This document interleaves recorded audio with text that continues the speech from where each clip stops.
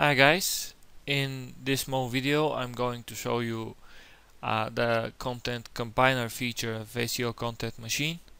Basically this feature I recommend that it's only used for tier 2 and tier 3 content because the output it produces is not always readable, or at least even if it's readable it's still obvious that it's software generated, which in my opinion is inevitable for any piece of software. Basically what Content Combiner does is it takes articles from locations that you have specified and examines their content.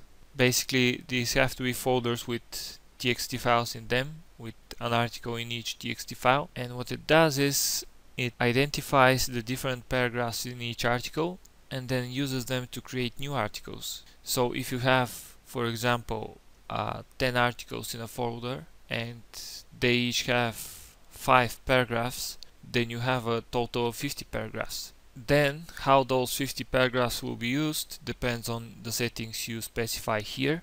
First you have to specify how many paragraphs you want per article. Usually you want about 5, since a paragraph is usually about 100 words, and a piece of content that you're submitting for links should be around at least 450 words to make sure that it will be accepted.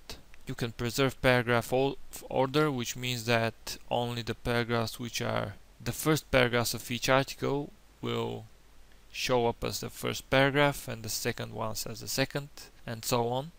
This might make the articles more unique, sorry, not more unique, but more readable, but it will limit the number of different combinations of the article paragraphs that you can use. So it's a matter of personal preference whether you want more uniqueness or better readability. Although in my opinion, if you're doing this task, then you probably don't care that much about readability in the first place, but still it's a nice feature to have. So now you have an article with 5 paragraphs and you have to specify the number of variations of each paragraph. If we continue the example with 50 paragraphs, 10 articles with 5 paragraphs, which equal 50 paragraphs, then the maximum number of paragraphs variations that you can specify here is 10.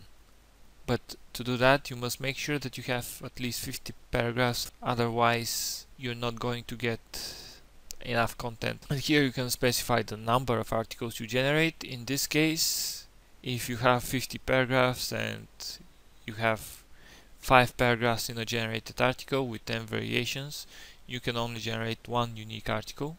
Personally, I don't need to generate more than one article. I prefer to generate one article with many variations, which will result in a output which can be used for many more submissions with a higher uniqueness percentage than if you, for example, say that you have only 5 variations and 2 articles. Basically the level of spin will be inferior in this case, so it's better to leave it this way. The slight disadvantage of this approach is that you will need more processing power to be able to generate, not you but your pieces of software, of link building software, to be able to generate articles from such a long spintax file. But in case you have a good PC, then that's not an issue, and if you don't, then if you're wondering whether your PC is strong enough, then by all means experiment.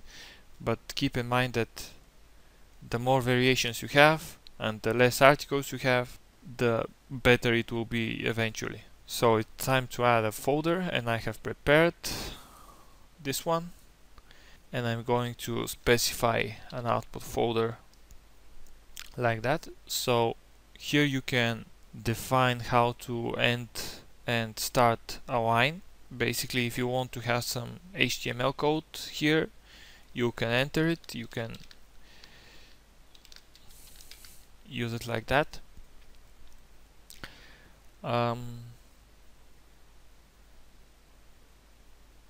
I don't think that's useful actually. It might be, but I never found it to be useful. So you can either add it as a task to run later, or you can run it immediately. And it's done quite fast. And now I have a huge article which can now result in many more instances than if I hadn't mixed them up together. This is what this feature does. Thanks for watching.